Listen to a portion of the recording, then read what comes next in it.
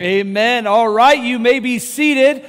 Well, once again, good evening. I'm glad to be with you and feeling good and all those things. So if you have your Bibles, let's go ahead and turn them to 1 Samuel chapter 7.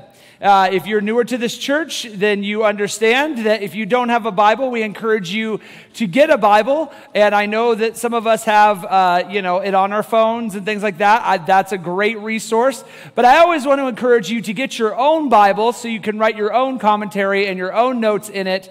And it's just kind of an interesting thing to see sometimes these notes that you wrote into your Bible years ago, you can go back and look at it and see where you are today. And oftentimes God has answered so many of those questions or so many of those things. So it's just an awesome way to log what God is doing in your own life. So I encourage you to do that. Now, we have been going through 1 Samuel, and we looked in the last little while as the Philistines, who had captured the ark from the children of Israel, had finally put action into returning it. They weren't returning it because they were just very nice people, and that's just what they wanted to do. No, they were returning it because there were 7 months of tumors, rats, and God's heads and hands were falling off. And so they said, yeah, we should probably find a way to go ahead and return this back to the people we stole it from. So last week we looked as they sought the diviners and the priests, the best that money could possibly come up with, the best resources that they could ever have. And the answer they came up with from the diviners, from the priests that they could find, was you should do this. Do 5 images of the tumors in gold.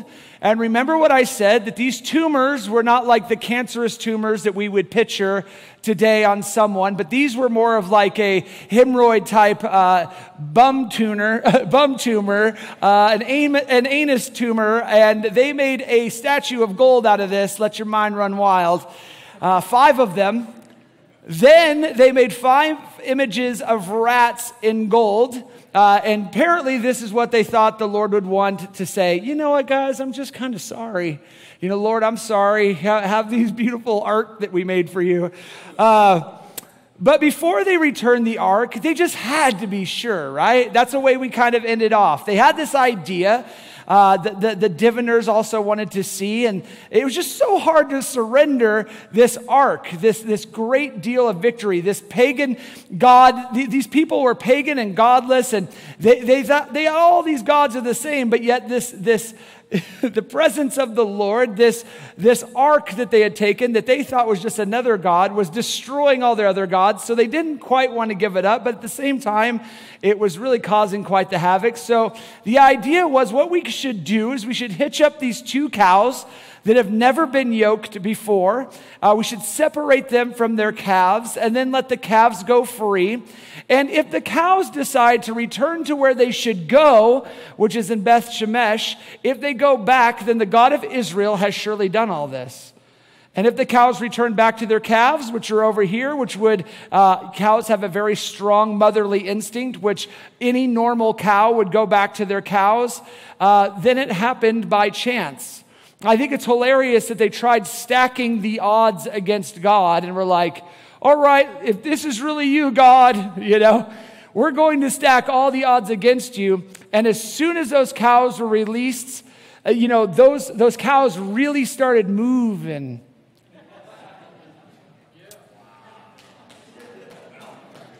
I see you, Adam. So it was funny when I said this last week, Adam's like, I couldn't believe it, bro. You sat up there and you're like the guy that's always giving dad jokes through your whole messages. And he's like, and you missed one. I said, what? He's like, those cows really got moving. I was like, you are a dad too. Yeah. So anyways, but they got going fast. I mean, they ended up taking off. They didn't look one way or the other. They just continued on directly for the destination of Beth Shemesh, which would tell them that most definitely the Lord was the one who did it to you. And the whole time it was going, they were lowing all the way because they were so torn by the fact that they probably in their mind wanted to go back to the calves, but they couldn't, and so they were having this torment as they were running towards their destination. God's power was on display, not to answer the Philistines, but to put his power on display. God will do that often, guys. And I think it's strange that people can see the power of God, People can hear about what the Lord has done in their lives, but yet, like the Philistines, refuse to surrender their lives to that God after they see the great handiwork all around them. You would think if people could just see what I see, it's like sometimes they see it and they just completely turn the other way. And we ended on the people of Beth Shemesh looking, and almost stranger than the cows running into Beth Shemesh would be the people that were working out in the field. Then all of a sudden, the thing that is the most holy thing for the children of Israel, all of a sudden just rolls in being pulled by 2 carts. It's like, are you serious? You can't paint this story. They're out working in the field, and the thing they thought was gone forever has now just come right back into town, and they begin to handle it, and they begin to look into it, and they begin to die. There was a very great slaughter, and what is sad is as it came back in, there should have been an excitement because the Lord quite literally won the battle himself, brought it back and dropped it before them. But there should have been a reverence for that, for God, that they didn't handle it. They did the appropriate things, but instead they're handling it, they're opening it.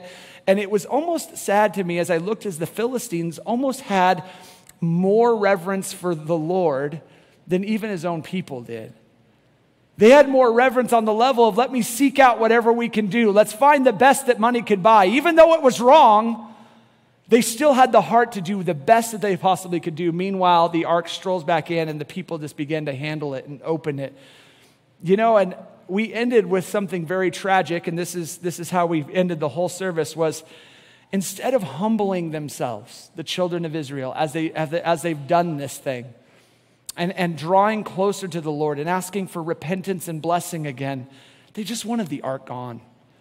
The same way that the Philistines just wanted the ark gone. Instead of submitting their lives to the Lord, they just wanted it gone and out of their lives. And again, just like the Philistines, here we are. So many times the Lord will put something on display in our lives and say, this isn't right. And we just want to put God away.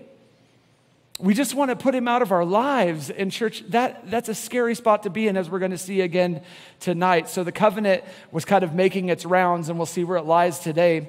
So let's go ahead and read chapter 7, starting in verse 1, and we'll go to verse 6. So it says, Then the men of Kirjath Jearim came and took the ark of the Lord and brought it into the house of Abinadab on the hill that consecrated Elzir his son to keep the ark of the Lord.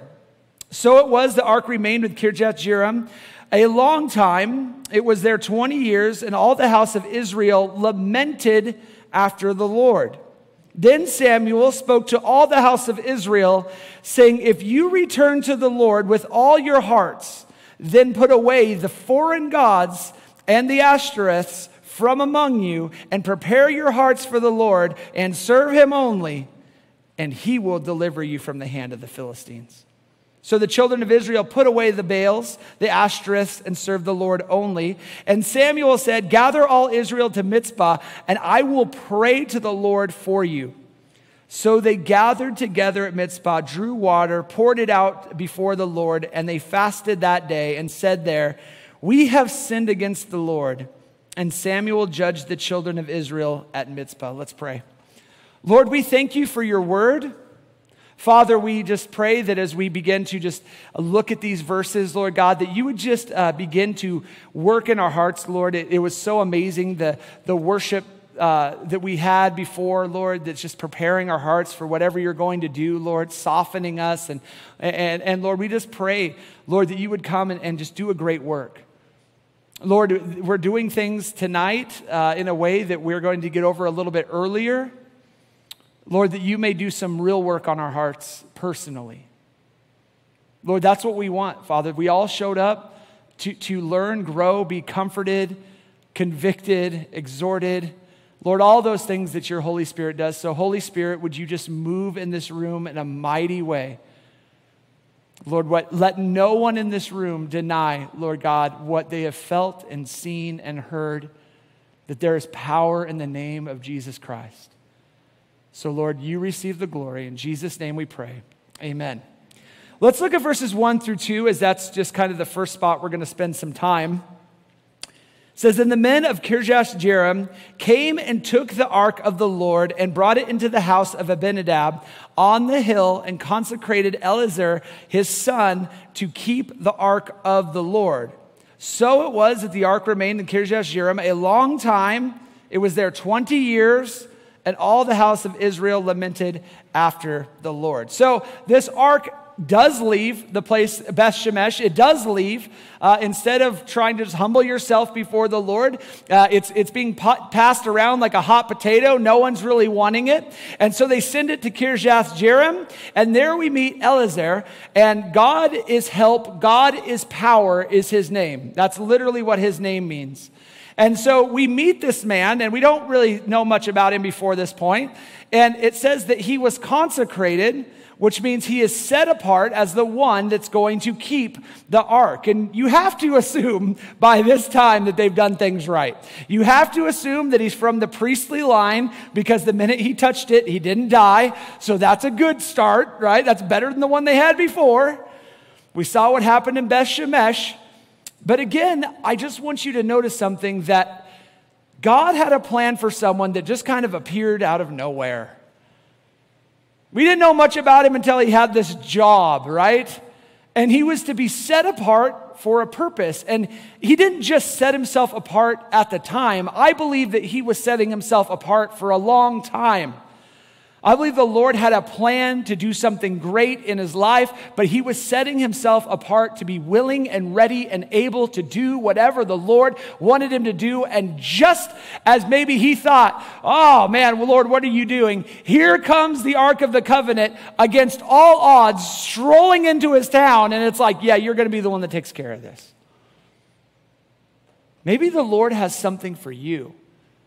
Maybe, actually, I'll tell you the Lord has something for you, but are you preparing your hearts and consecrating yourself, setting yourself apart in holiness and righteousness in the Lord, and being ready to do the work of the ministry, the work of the gospel, whatever that is, the work of ministering to a friend?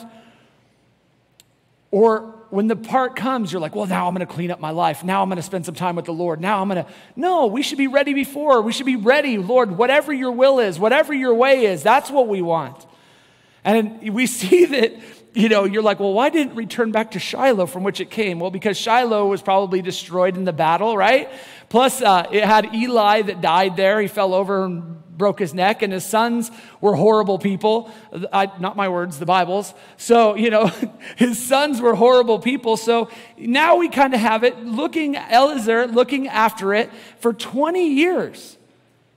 For 20 years, they just kind of hid it like fireworks. And you're like, what does hiding it like fireworks mean? When I was a young kid, whenever I bought fireworks, I had fireworks that my parents didn't know that I had stashed all over the vents of our house.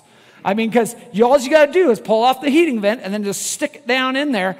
And we're lucky my house didn't explode, because the amount of fireworks I had inside that house, I would hide them all over the place. And that's what they're doing with the ark for 20 years, putting it in the attic, putting it away. Let's just out of sight, out of mind. As long as it's not killing people, we're all good.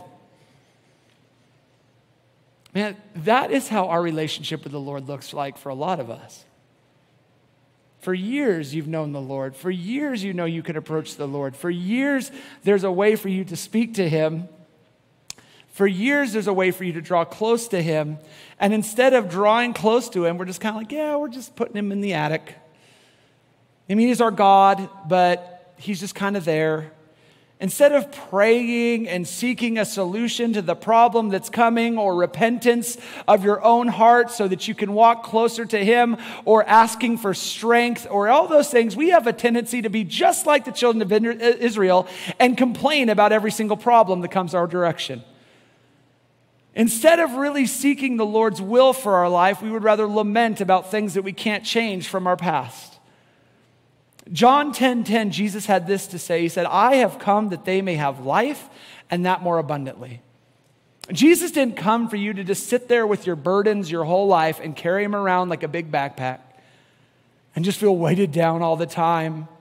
Now, it doesn't mean you're not going to run into these hard times. It doesn't mean that you're not going to run into the trials and the storms of life that every pastor talks about. Problems and trials are going to come. It's part of life. But Philippians 4:6-7 says, be anxious for nothing. I've read this verse all the time, but it's a good reminder. But in everything, in prayer and supplication with thanksgiving, let your requests be made known to God, and the peace of God that surpasses all understanding will guard your hearts and minds through Jesus Christ. And I think it's important to understand that if you want peace in your life, draw near to Jesus. Don't just kind of put him up on a shelf when you have hard times. Be with him at all times. So we see that Samuel, praise the Lord for Samuel. Samuel's got a backbone. We're going to see what Samuel does. As he sees this lamenting for 20 years, it says in verse 3, it says, "Then Samuel spoke to all the house of Israel, saying, if you return to the Lord with all your hearts, then put away your foreign gods and the Ashtoreths from among you, and prepare your hearts for the Lord, and you serve him only. He will deliver you from the hand of the Philistines." Samuel is a much needed and bold person in a time where no one is being very bold. Amen? Samuel's like, all right, everyone is just sitting here crying. There's nothing changing. Why don't you do something about it? Pastor Adam just delivered such a great message on Wednesday. I'm telling you, I love the way he teaches, and I'll tell you why. Because not only does he teach well, but he teaches well when I call him at 9 or 10 a.m. and say, hey, I'm not going to be able to make it today because I'm feeling really ill. And it's never like, oh, bro, like I can't do it. Like I don't have a message. He's like, oh, yeah, it's fine. And he delivered a message as I listened to it through Acts 4, just talking about being bold to preach the Spirit, to preach the gospel, to tell people about the Lord, to tell people about the truth. And that's exactly what you're seeing from Samuel. A bunch of people complaining about their problems. And he stands up and he begins to paint a picture about how pathetic they are. And you're like, whoa, this is kind of mean. But this is what he does. He points out 4 things within just him saying this sentence that we didn't really know a whole lot about. But boy, it paints a picture of their culture, doesn't it? The first thing he paints a picture of was they're not serving the Lord with their whole heart. You've kind of just put God away. You've kind of just hid him up here in the attic. You're kind of just doing your thing. You're not serving the Lord the way you should be. And not only that, the second thing, you've got all sorts of other things that you've been devoting your life to. You've been having foreign gods all over the place. He begins to talk about the common names for gods in Canaan. I mean, you've got all sorts of them. And then he begins to take it and divinely hit it on the head, things that he's seen, the Ashtoreths, which would have been Canaanite goddesses that would have been about sexuality and war and fertility. And they begin to worship that plus the true living God. Their priorities in life were so mixed up, church, that they began to just worship anything because they were miserable. Anything that would come down the path that could give them a quick fix or a quick feeling like if they only worship this God enough, then surely their land would be restored. If they could only do this enough and add this to their religion, their relationship with God, then everything's going to work out. And I love Samuel's call here because it was bold, it was straight to the point, and it was a 2-parter. He says this: return to the Lord with all your heart. There was no okay, let me put icing on this. Now, I don't want to hurt anyone's feelings because it is a Sunday morning. Okay, so there's a thing called sin. It's not a good thing. But no, he's like, return to the Lord with all your heart. If you return to him with all your heart and you serve him only. It was a 2-parter. It wasn't return to him and then also bring your other gods with you. It was return to him, make a clean cut with the world, and serve him only. Man, oftentimes years of lamenting and complaining, you know what it comes from? It comes from issues that you've never truly surrendered to the Lord. This happened to me when I was a child, and it's a horrible thing. And yes, if someone ever did anything horrible to you as a child and they ripped something off from you that shouldn't have been ripped off from you, it is a horrible thing. And guess what? You can rest assured that God hates that thing too, but God loves you. You need to surrender that thing to the Lord. Well, ever since my divorce, I've never been able to truly be able to devote my life to the Lord because I just feel like a failure. No, stop complaining. Stop spending all your time focused on your problem and the woe is me's of life. We all have them. And return to the Lord, and don't bring that with you. We could all go in this room and talk about things where we've been in that spot. Church, I'm there. I've been there in my life. Where we're like, Lord, I would fully go all in and I would want to follow you and I'm having all sorts of problems. My life is so hard. And he's like, come to me. Come to me. And sometimes that's all you have to hear is, okay, I'll follow you. But what they were trying to do with their life was attempting to pacify the issues as we do with the other gods that are in our lives. We pacify with alcohol, drug use, the opposite sex, lust, money, jobs, whatever it is we feel like worshiping, because if the time can just scroll away, we can just die and be done with life and not worry about things. But God says, Jesus says, I came to give you life and that more abundantly, not life and just, go do what you're going to do with it. No, life and that more abundantly. He came to free you from bondage. He came to free you from sin. He came to give you a new life. He wants you to turn your back on the way you were living and follow him with everything inside of you. Maybe today you're seeking other routes of fulfillment besides the Lord. And if you're doing that, I guarantee you there's a lot more lamenting and complaining in your life. Because it's easy for us to complain about our problems, yet really have no desire in our heart to actually change the things that got us there. It's very true. We can sit there all day and complain about the problems, but yet when there is a way to change it, I just can't do that. We have no desire sometimes to change the things that got us there. But Samuel, he made it abundantly clear. You want freedom? You want victory over the Philistines? You want God to come in? You want him to? You've been cheating on him this whole time. You've been making other gods. You've been doing other things. You've been giving all your attention other places. Return to him. And he begins to just speak the truth. Church, that's what we need to do. And that's what my goal is to do, and I'm preaching to myself as well. But if you feel distance from the Lord today, if you feel like you're far away from him, have you allowed the Lord to speak into every dark corner of your heart?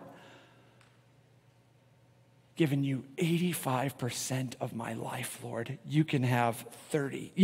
Whatever it is, for everybody in here, I've given you this much and you should be happy, No, that's not the way it works. The Lord's like, but what about all that stuff behind the stuff you just gave me? The anger and resentment towards your family. The anger and resentment towards the way you were raised. The bitterness that you have for other people that have mistreated you. How about you give me that too? Because I want to do something great. I want to lead you into victory. I want to lead you into greatness. And church, today we have the word of God in our hand, but do we have the heart that wants to allow it to change us? I know I've been guilty than all of you times to read the word of God and be like, this is about someone else besides me. And the Lord maybe just said, it's not about someone else, it's about you. Change us completely, because that's what will happen. You read this thing day by day, month by month, year by year, you're going to look, talk, act different.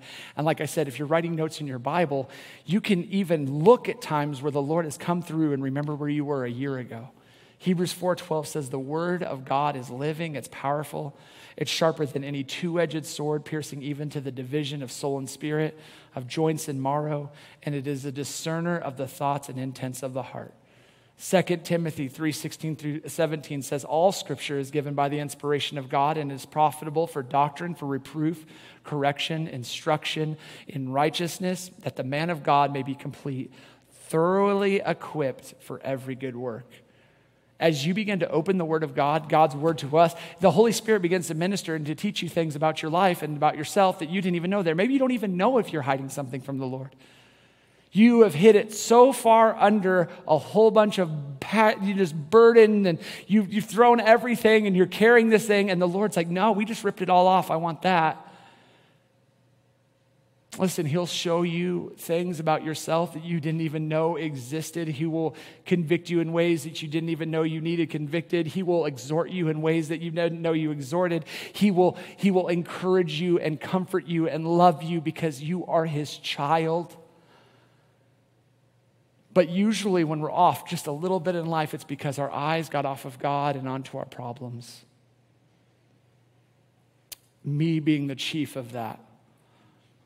When I begin to think like, oh man, this and this is happening, and what about this? And I can't get sleep, and everything's racing through my brain. And the Lord's like, I've been reminded almost audibly, like, this is not what I have planned for you. To be up all night stressing about life. This is not that life and more abundantly. You need to spend more time with me. We put too much weight into the grief of the problem. The grief of the problem, and not 100% of our effort into the sovereignty and the one that can cure the problem. Verses 4-6, as we begin to wrap it up and the worship team comes back up. It says, so the children of Israel put away the Baals and the Ashtoreths, and they served the Lord only. You know, that's an amazing verse. Verse 4 is awesome. They put away the Baals, the Ashtoreths, and they served the Lord only. And Samuel said, gather all Israel to Mizpah, and I will pray to the Lord for you. So they gathered water together at Mizpah, drew water, and poured it out before the Lord. And they fasted that day. And they said, we have sinned against the Lord. And Samuel judged the children of Israel at Mizpah. Repentance is more than just hearing about this message, church. Repentance is more than just going, you know what? He's right, you know. Like, it's more than that. It's going, you know what? There are some things. There's action to repentance. There's action to faith. Gerald talked about living by faith today, but if we have faith in God and he begins to show us this stuff, shouldn't we have faith to let it go? The children of Israel put away the Baals and the Ashtoreths, and they began to serve the Lord only. And all these idols that they had begun to creep into their life, you know, I could almost picture them bringing them out going, oh, wow, we had quite a few of them. Samuel wasn't lying. Because that's what we are. We're idol factories. We just make them out of everything. There's a new iPhone. Oh, that's all I can think about. There's a new sport. That's all I can think about. Sports are back. That's all I can think about. You know, this guy just retired. That's all I can think about. You know, like every movie, that's all I can think about. You see the trailer 49 times, you know, like that's all we can think about. And the world knows that we want to worship something, and so they give us plenty of stuff to worship when really all of that's supposed to be fulfilled by the Lord. But they did more than just get rid of their idols. They brought them all out, but then they said, yep, we have sinned against the Lord, right? They weren't like, okay, you can have our stuff. That's what you want from us. We don't want the Philistines to kill us. It was, no, you're right. Take it all. We have sinned against the Lord. They begin to fast. They begin to take their sin against God seriously because true faith leads to actions in our life. And I don't know about you, but there have been times in my life that I have put great hope into faith in certain things only to have that rug pulled out completely underneath me. And God will allow that to happen to you tonight. God allows that to happen to us all the time because after you are on the ground and you're like, oh my goodness, God just shines a spotlight directly onto your heart and just shows you it wasn't what you were looking for. Maybe God tonight has shown you some things that don't belong there. And tonight, if you have a desire to be made fresh and to be made new again, you're tired of lamenting about the same old problem that you've never fully surrendered. You're tired of being troubled. You're tired of being burdened. I want to encourage you to spend this time in worship, to just spend some time sitting there before the Lord in some quiet time and being honest before Him. And tonight, if you're like Israel, and you're like, I have sinned, then just tell him, I've sinned against you, Lord. I've brought these things in that shouldn't have been there, and they've taken more root than they ever should have. And Lord, I just want to give them to you, and I want to start fresh, and I want you to protect me, and I want you to guide me, and I want you that closeness. I'm taking the step forward, Lord, saying, I want to draw near to you. Father, draw near to me.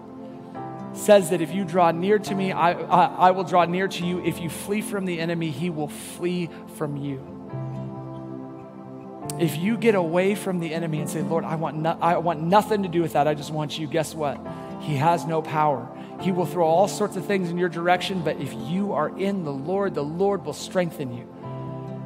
Notice Samuel said this for him after he's like, I could just see how excited he was because he's telling him like, yeah, return to the Lord. And who knows with the children of Israel what they're really going to do, right? And as they begin to do it, he's like, now gather together and I'm going to pray for you. Everyone gather together and I'm going to pray for you. And church, let's be a people just like Samuel that can encourage people to follow the Lord with everything they have, to put the Lord number one in their life, but also be able to pray for one another. Be able to lift one another up in prayer, because James 5:16 says, therefore confess your sins to one another, pray for one another, that you may be healed. The prayer of a righteous person has great power as it is working. And that was a very easy way to say it, but that's exactly a translation that I thought was good for you tonight. For those of you that this message just rang true tonight, I just want to give you a chance to just surrender it to him. We're going to have time of prayer. My wife and I will probably be up here for the first song, but we'll be out probably in the foyer or vice versa. We might go straight out there. I don't know. We'll see what she wants to do. But we want to encourage you just to receive prayer. Find someone to pray with. Spend some time before the Lord. We are earlier than we usually are. And just be alone with him. So let's pray. Lord, I just thank you so much, Lord, for you allowing us to get in this spot, Lord. Maybe tonight we came in despondent, not wanting to be here, Father, but we made it anyways, and so we showed up and we did our thing. We sang our 4 songs, and then we were like, let's get into the message. But Lord, you rocked us in the message. And Lord, if that is this person in here tonight, whoever they are, with all heads bowed and eyes closed, would you just raise your hand if God spoke to you tonight? Amen. Amen. The Holy Spirit's doing a great work. And so with those people that God is speaking to you, I just want to encourage you to just find that thing and just begin to give it to him in your heart. Begin to surrender it to him. Whether it's, we always think it's, sin and these different sins that we can allow in there, but maybe it's just hurt and pain that you haven't given him and he's wanted it, which is sin. So I just pray that whether it's the never moving on from the death of a loved one, it's a hard thing to do. But Lord, you have so much life for that person in here tonight. Or it was the person that feels they got the raw end of the deal at a very young age. Father, I just pray that tonight's the night they surrender it and are able to be lifted up, Lord God. Show them the strength in which you've given them through the pain and through the issues and through the problems. And Lord, that you want to protect them and defend them. And Lord, that for the first time they could truly give it to you and the weight would fall off their shoulders. Lord, let the weight fall off their shoulders, Lord. Let there be true repentance. Let there be true joy. Let there be true fulfillment. Let there be everything we speak about, Lord God. Let your Holy Spirit just from each person move in this room right now. And so, Father, we give you the glory. Lord, we give you the power. Lord, we give you the credit for anything that you have done in this room, anything good that anyone has seen, it's from you. And of course, Lord, I want to give anyone a chance in here just before we go into this song. If someone wants to accept the Lord, and you just feel like, I just want to give my heart to the Lord right now, and maybe you've never done it. Maybe you did it at church camp when you were 12. You were also super into s'mores, and so you didn't really know what you were doing. But if you want to give your heart to the Lord tonight, I just encourage you just to slip up your hand. Just a gentle confession that, Lord, I just wanted to surrender my heart to you tonight. Amen. So church, we're just going to repeat this prayer, and I just pray that you'd repeat it after me. Lord Jesus, I do believe that you are the Messiah, that you died on the cross, that you rose again to give me life, and that more abundantly. So Lord Jesus, fill me full of your Holy Spirit. Let me surrender all things to you. In Jesus' name. Amen. God bless you. If you guys want prayer, like I said, we'll be up here for a little bit, and then find someone else to pray with. God bless you.